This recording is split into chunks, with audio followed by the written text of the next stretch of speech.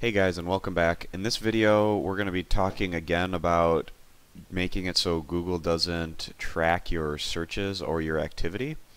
This is going to be very similar to our previous video where we talked about this, but since Google changed up the format of their web pages, we thought we would just make another quick video that's more updated.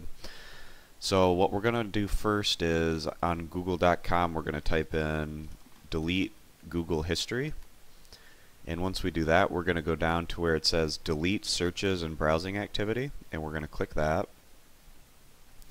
Now this page is set up differently than in our previous video, but to accomplish the same goals, we're just going to go down to the delete everything in my activity, and then we're going to click the my activity link right here.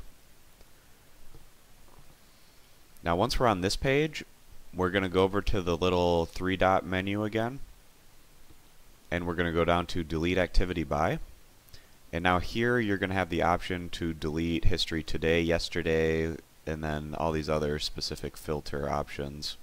And if you just want to delete all of Google's tracking of your activity and searches, you're going to click all time and then click delete and then click delete again, and then it says down here delete activity from all time.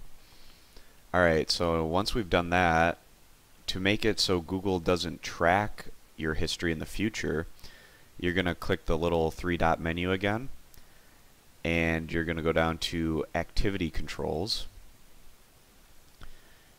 and then again right here it's pretty discreet, but it's this little slide thing. So if this is slid over to the right like this, that means Google is tracking your web activity, and then if you have it slid to the left, then that means that they're not going to be tracking your web and app activity. It's pretty much just up to the user whether you want this service or not from Google. Some people like to browse more discreetly than others. It's just kind of a personal preference thing. And let's go back to this main page here. You have other delete options, so if you want to delete items individually, say, you can do that in this area.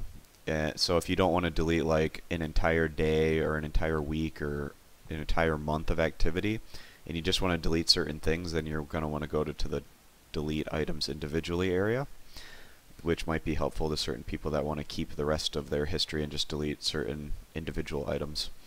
So thanks for watching our video, and subscribe for more content. Thanks.